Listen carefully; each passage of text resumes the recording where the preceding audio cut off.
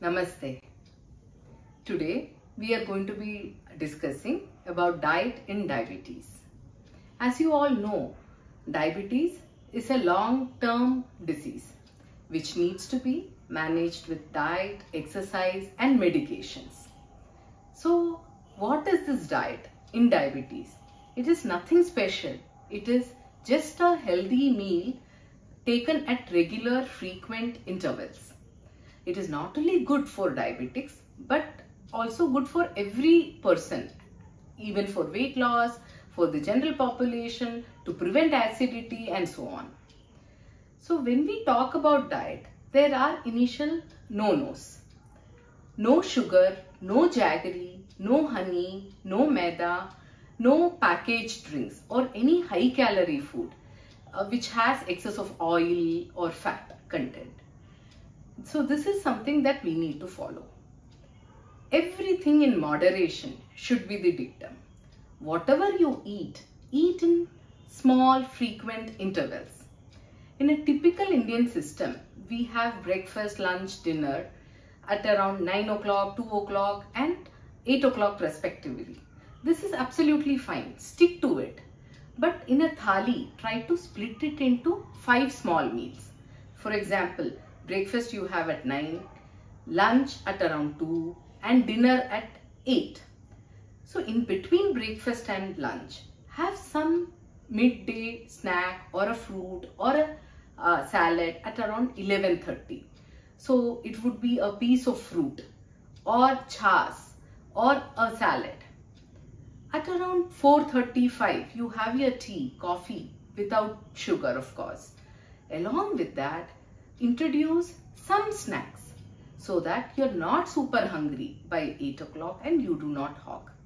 So what do you eat for breakfast or lunch or dinner? It is all whatever is locally cooked at your home should be the best thing for you. But make sure that one cereal you stick to, one cereal plan. For example, morning breakfast, if you have idli, dosa, poha, your rice quota for the day is over. Lunch, you may have roti or dalia, which is wheat.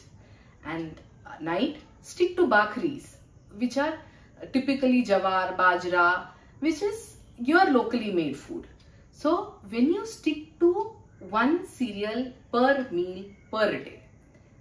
Now coming to fruits. What fruits can you have? What fruits can't you have? One fruit a day is permitted for diabetics. Ideally, apple, pear, peru, pomegranate, these are all fine. So fruits to avoid are real sweet, tasty fruits like mango, banana, chiku, pineapple, grapes or muskmelon, sitafal. Try to avoid those. One piece of mango during mango season will not do any harm, but do not binge on it. That is what you have to understand. So here we are going to know about glycemic index. What is this glycemic index? When you eat something, how much sugar is produced out of this food that you eat? That is what is termed as glycemic index. There are food with low glycemic index or medium glycemic index and high glycemic index. Try to avoid the high glycemic index ones. So you will see in the subsequent presentation.